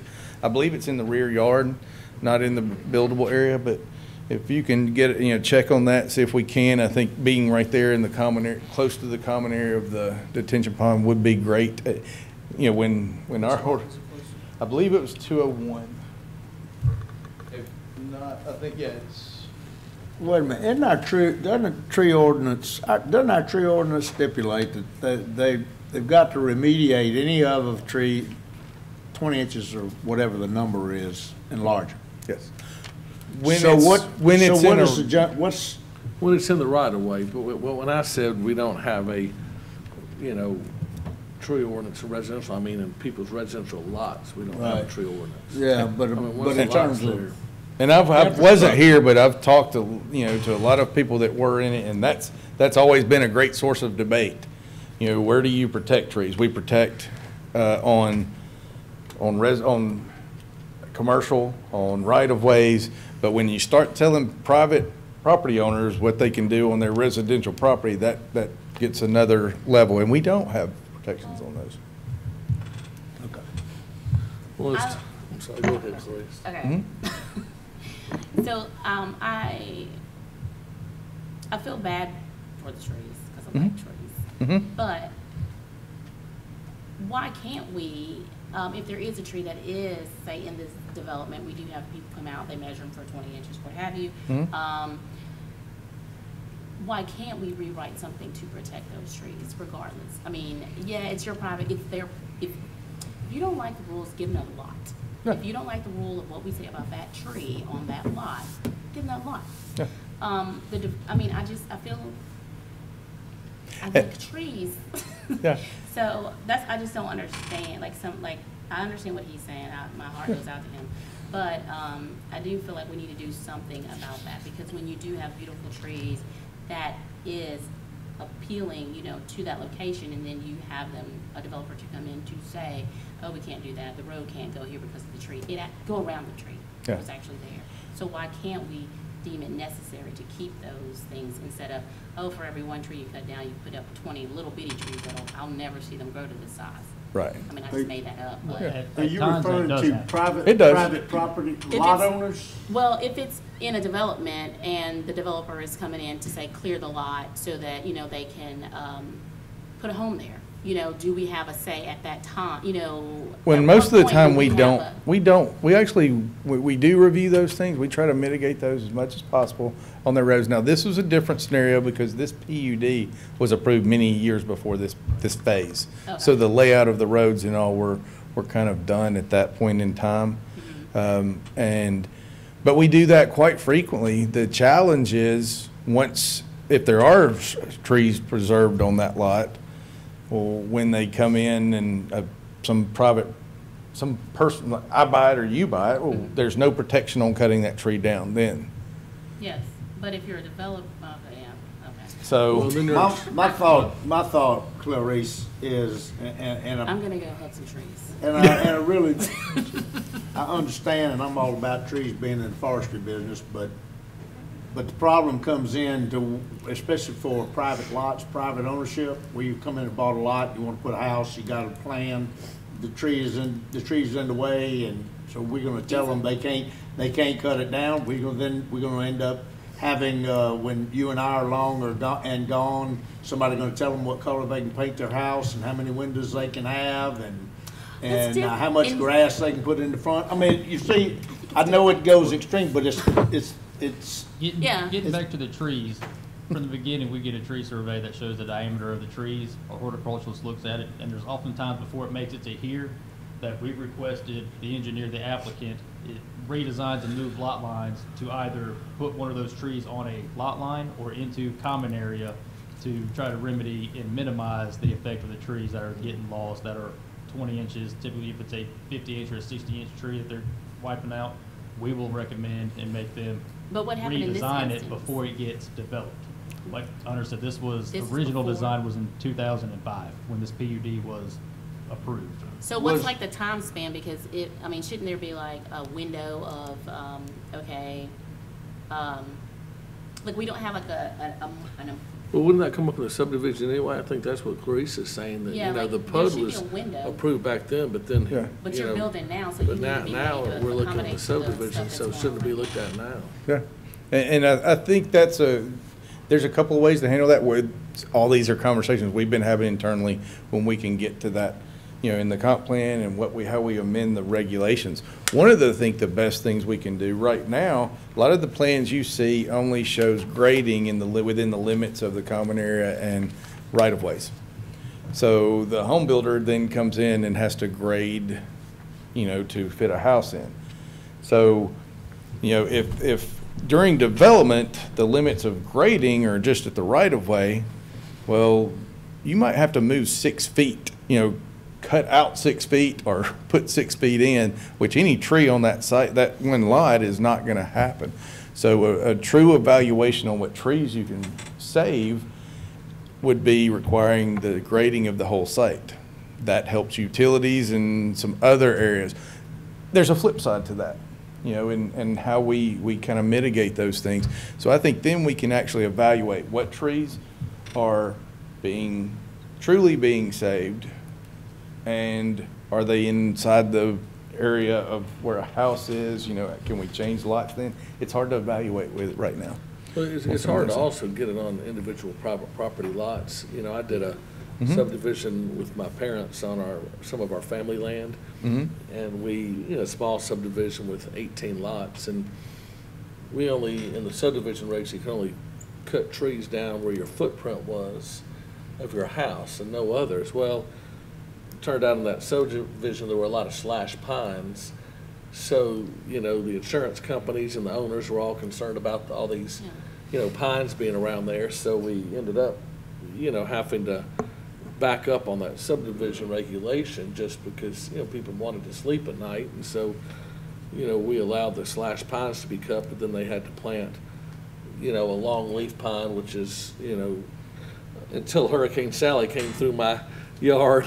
And I don't know how that was a Category 2 with 141-mile-an-hour winds with my longleaf pines at 45-degree angles and a couple on the ground, and magnolias and live oaks. But basically, we allowed them to replace live oaks and magnolias and longleaf pines that before Sally came through Fish River, I would have told you, usually handle hurricanes pretty well. Yeah.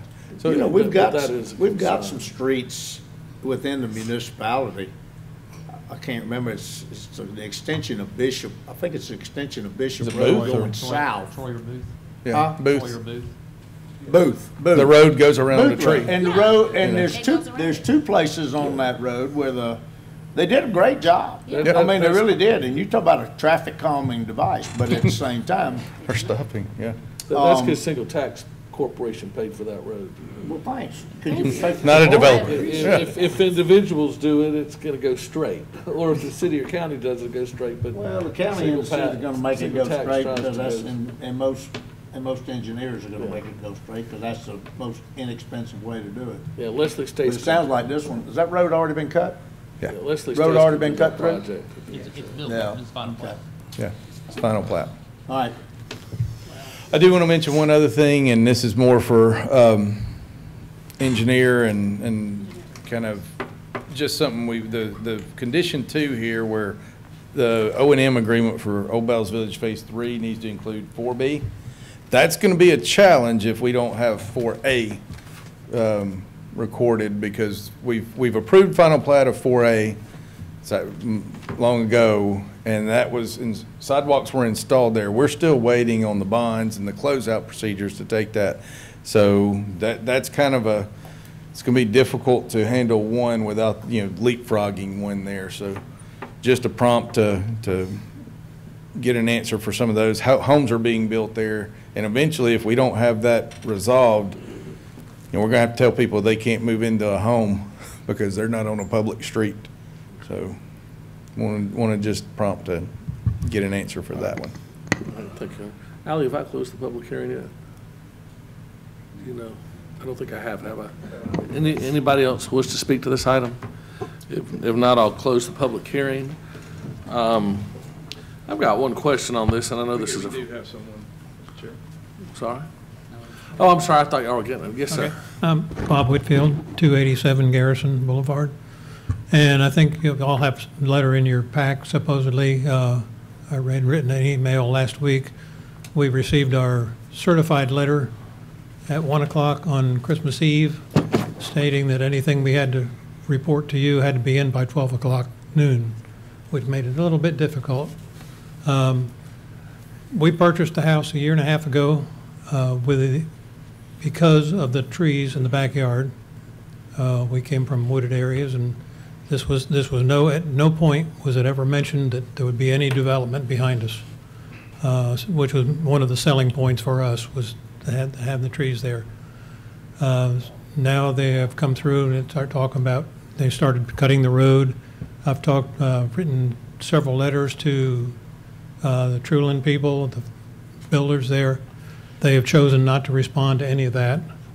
And I'm just, would like to see as many trees as possible left there. I know that if you look at the picture they showed, it looks like about 3/4 to 80% is wooded. That's going to be major destruction of trees in order to put any of the homes in there. Try to squeeze 19 homes in that area. So I'm obviously opposed to it and disappointed that it's going that direction. Where if they take those trees out, we've added a nice sunroom, so we have a quiet backyard. Now we're going to have, looking at 2 other houses, and I'm not sure what's on the other side, maybe public shopping center, as far as I know, the new shopping center. So it's going to be the light and the noise and all the other things that are happening from that. So anyway, I'm just disgruntled with that and opposed to having that done. Thank you, sir. Yeah, this is a final plat approval, right? It So is. it's done. And I do sympathize, and we see this a lot at staff level, where people were kind of told that there's going to be woods there, there's going to be, and y'all know this, the real estate in Alabama is, there's no consequences. You can say anything you want for the most part. But this has been approved many years ago. Anybody that looks, we had in another phase someone that said the same thing. This is not a surprise. This has got a PUD, and this is I believe this is the last phase? Phase 6 is the last phase of, and 4 was split into 2. So this is unfortunately, we know this, y'all seen these, it's public record, it's recorded in multiple phases. It's no secret, but, sometimes people are not informed when they purchase a home, and there's no requirement to do that. I'm sympathetic, but again, it's a challenge because this has also been approved the appropriate ways. I've got one question for the engineer, if you don't mind, and this is, I'm asking for a personal reason, right there where Pell Moon Court is. I'll try my best. Lee, do you want to close the public hearing? Oh, yeah, I'd like to close the public hearing now, thank you. The little dot in the middle of the Pell Moon Court is my son's house where we just did some grading work because water got in part of his house. On that, I think they had about a 11-inch rain in about 45 minutes at his house, and it barely rained at mine. But the water on that back line, does it flow north or south? Could you show me that? Let's go back. Where at, Lee? Yeah, on Lee, Jason is actually the engineer of record for Okay, this I was one. just saying where you say the common area / drainage, does do you know which way the water flows on that? I do not. I'm Okay, sorry. I mean, I can go out there and look, I'll just drive out there. Unless you have the topography on this one. Well, you don't have that. I don't mean to be slowing the meeting down No, for that. I'm sorry. No, I was Trace just was unable to curious be why here. you were here. I can tell you real quick. We got smaller ones. There we go. It's actually it's flowing this one here, right? Bottom common area. There you So go. common area 9? Yes, at 10. 10, it's flowing to the south. Okay. All right.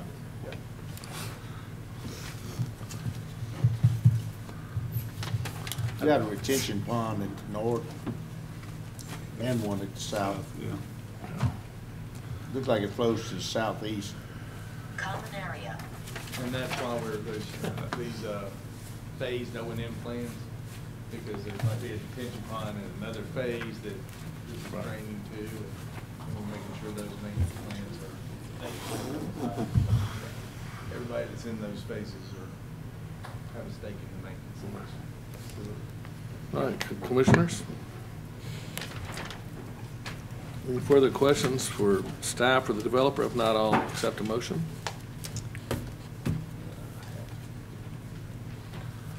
I move we approve SD 21.49 Old Baptist Village Phase 4 B with staff recommendations.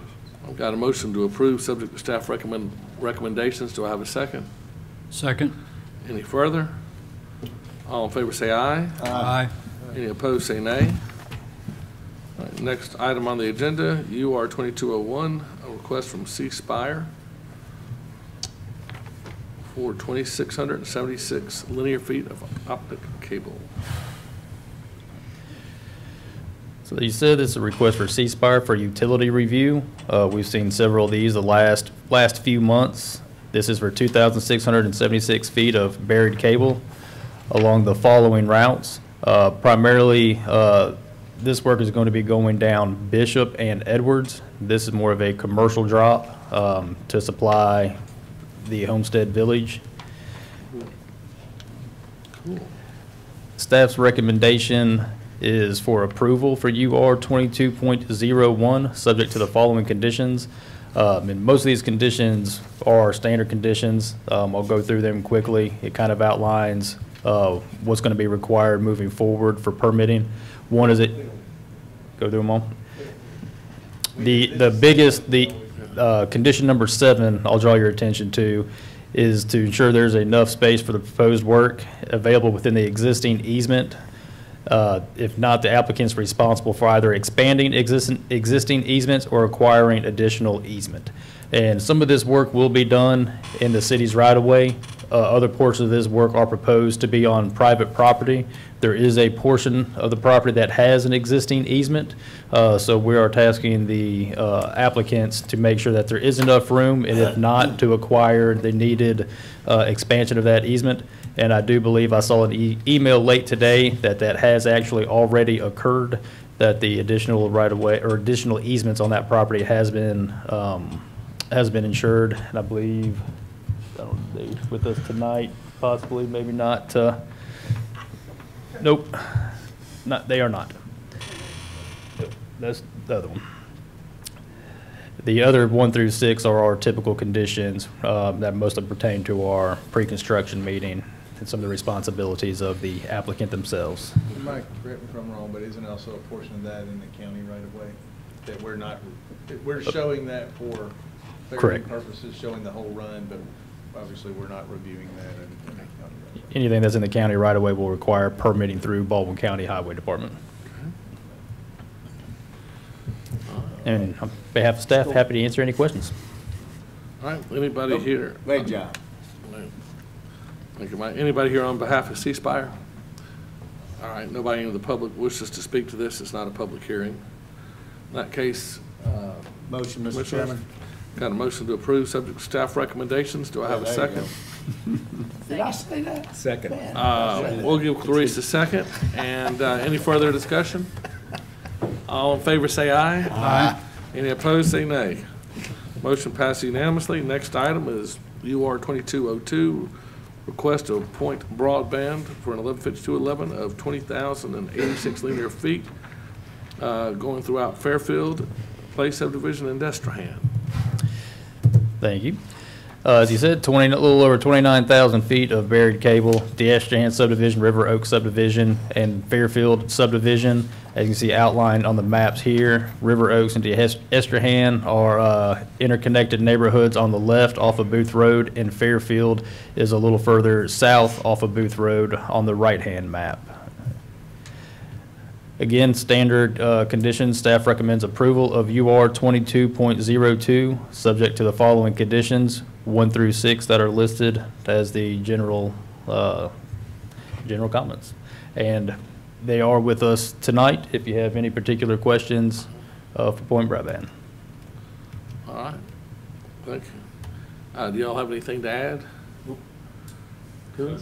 No? Okay. I've been sitting here a long time for that then. Well, and I'm going to ask a question, Lee, and sorry, I know you want to go home. But an email did come through this afternoon, and there was a question. When we're seeing these fiber, there's pedestals being posted, in some areas. And that's a lot of the concerns from our residents of what it's going to look like. So they love having fiber, but not pedestals. And I believe the question was what pedestals are going to be provided, and an email did come through. And I believe the question was there an option without having that above ground utility? It appears Point Broadband is actually using a pedestal for 10 to 20 customers in lieu of, as opposed to 1 to 2. But I'd still like to know if there's an option that can be buried. And we can answer that. I think that relieves much of the concerns of our residents. Because while it's in the right of way or an easement, it's still people's perceived front yards.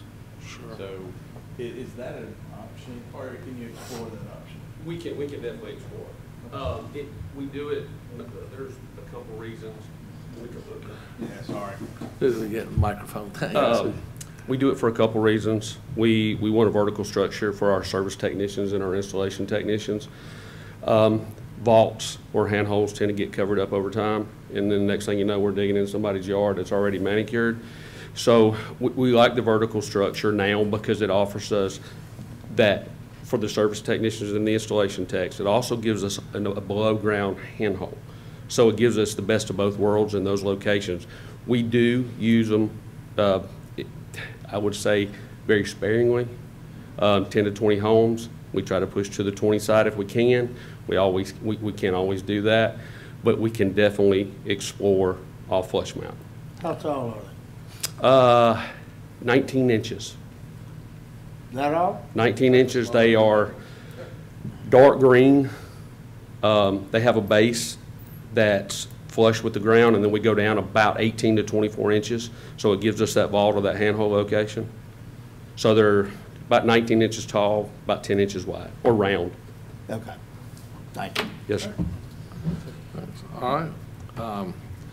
Commissioners? I move that we approve case UR 2202, Point Broadband, and they can research whether they can put some of them under the ground Subject to staff recommendations. With staff recommendations. All right, have a motion. Do I have a second? Second. Any further? All in favor say aye. Aye. Any opposed say nay. All right, thank y'all for coming in. Y'all can research it, figure it out. Thank you. All right, old and new business, we've already done 19.06. How about 21.46, Estates of the Verandas Phase 1, request for a 30-day extension of plat approval to obtain final signatures to record the plat. Easy request. You cool with that? We support.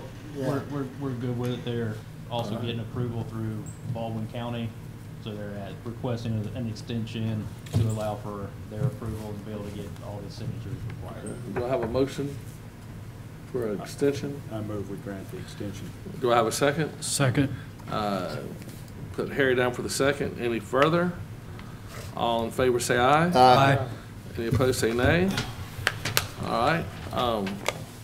We have been requested, the city has passed a 12-month moratorium on subdivisions. Chris, would you like to explain why you think that, why you like us to do this? Certainly. So obviously, the Planning Commission has the purview over subdivision, under the subdivision regulations.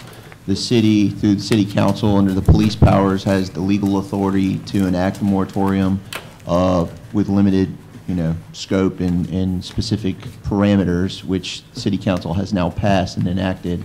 But in terms of the Planning Commission's perspective on it, I think just for appearance of, if you do support it, just more of a ceremonial position, but also from a legal standpoint, I think it solidifies the moratorium in the event, the possibility of someone trying to challenge the moratorium ordinance itself. I think it further strengthens the city's and obviously the Planning Commission's perspective on enforcement of the moratorium, gives further credence and support to staff to stand behind the moratorium for subdivision applications and MOP applications that are subject to the moratorium. And if you have any specific questions about the moratorium, just briefly, it's a 12-month moratorium period on subdivision and multiple occupancy project applications outside of the city limits, but within the planning jurisdiction of the city of Fairhope. Explain that for me, because I'm a little confused now. Why just outside the city limits? Yeah, and that was a council and staff discussion. I mean, obviously that's not a legal question, but Well, from a general standpoint, most of the concern and the growth and a lot of the applications that have come before this commission have been unzoned Baldwin County, outside of the city limits, with new large multi-phase subdivisions coming about. And so the question, in terms of inside the city limits, obviously there's zoning in place already. A lot of it's, I'm not going to say it's completely built out, but a lot of it is there's stuff there or approval there. And the areas of exponential growth seem to be in the Planning Commission, historically looking over the projects that are becoming before y'all, has been right on the fringe and outside the city limits, but in the planning jurisdiction. So I'm a landowner and I've got 200 acres on the fringe of the city, it's in the county. And it's in the extraterritorial jurisdiction. So I come to the city and I say, I don't want to wait 12 months. So I want to annex in. And now all of a sudden I get annexed in and I can do whatever I want? The ordinance specifically addresses that It does. issue. It does. Anybody that annexes in within this, Where does within it the period of suggest, this. where does it? What you have before you is a resolution of the Planning Commission adopting what the city council. Okay, then just explain that to me. There's verbiage in the not in the resolution, in the ordinance itself. The moratorium will preclude someone from annexing to the city? No, the moratorium would apply if they annex into the city during the period of the moratorium. They can annex. They can annex in, but they will be subject to the moratorium. They can't loophole or backdoor and say, we're in the city, now it doesn't apply for us. Specifically says. But if somebody wants to come in and annex and propose, nobody's gonna do it but somebody wanted to annex in, 40 acres and say, we want to be R2, would review that zoning request, but they couldn't move forward into preliminary plat under the moratorium. A lot of this is, for utilities and kind of getting that, getting the breadth and getting ahead of the curve on some of that. If you look at inside the city limits of what we look at month in, month out, it's, multiple occupancy projects in downtown and some of those areas that, trigger the the MOP due to the fact of the amount of square footage and some little minor 2 and 3 lot subdivisions. I mean, everything else is pretty much out of the city limits. Well, wasn't the case tonight. And I mean, a lot of the stuff even that you think is in the city limits. We had them, we have them. Well, and let me be Wait, clear. what tonight was in the city? Well, we had one that was on R2. Old Battles Village and River Fork. Yeah, but that River Horse was out of the city limits when it was done. It was what? It was out of the city limits when we originally approved it 3 years ago. No, it had a zoning. I'm just saying, it's in the, it was in the city limits. Right, It but was R2. I'm just saying, almost everything that we see is, I mean, even the one, Old Battles Village was out of the city limits when it was originally approved. And to be clear, anything that has received approval or there's certain circumstances that are spelled out in the ordinance itself, this moratorium does not apply to those projects. Which is 38. I'm just wondering how much, y'all feel like it's gonna cut you a bunch of slack? Oh, well, I mean, I don't think we'll see a blip on our radar until March, February, maybe after February, but probably March. And then we will not slow down. We have a lot of work to do to make propose amendments, do the research, do these things. So it will be a less of reviewing projects, but more of trying to get, everything that's happening, including SB 107. There's a potential for county zoning and how we can work better. One of the charges we're seeing in the comp plan a lot is how we can work better with outside agencies. So how we can, build those processes. And it's a challenge when everybody's up to their eyeballs with case, What about projects. for utilities, Jason? Will the moratorium for a year, is that gonna give y'all any leeway to catch up? It will help. It's long overdue. It will help. How long would you think you would actually need to really be able to make a dent? Well, the world has changed, so in the last 2 years, it's hard for us to get materials. It's hard to get things done. 12 months, I would love to see it longer than that, but that's not my call. We're going to do the very best we can in the time we've got. But our problem is the further out areas, not downtown Fairhope. Our problems are the areas that they've mentioned in this moratorium where we've got infrastructure improvements that's got to be made. And I don't see our, in 12 months, I don't see our supply chain there's some things at that all with our current administration. there's some, I don't share that. I think the current administration is very supportive of us. No, you're misunderstanding. I'm not talking about the city administration. I'm talking about the national administration. Oh, yeah. But there's some things that Hunter has brought up, and our departments work great. Hunter's great, fantastic. But there's things we're going to do to improve the process. There's a lot of things that y'all don't see that we're struggling with, where things will happen and it'll go through the approval process with a set of drawings that you all see, but when they go out and build the project, it's not what we originally saw. Those are some loopholes that Hunter's worked hard and his department to correct, and those are things that we're going to have hopefully time to get corrected by the time the moratorium's lifted. But the utilities are struggling. And putting in, where are those priority areas for utilities and things like that. And, one of the things we're all struggling with that was a little bit unforeseen, we had approvals for many projects over the years, and with COVID, with the supply chain, a lot of things went dormant. Even while it's booming, they just didn't start construction. And, we got hit at once. River Horse, as you saw, was almost 2 years ago. They started construction 3 years ago. Yeah, we've got many projects that have come through this commission that have not broken ground yet. Yeah, we've had many, and y'all seen some of these extensions, and it's all hitting at once. And there's commitments that would have kind of been in our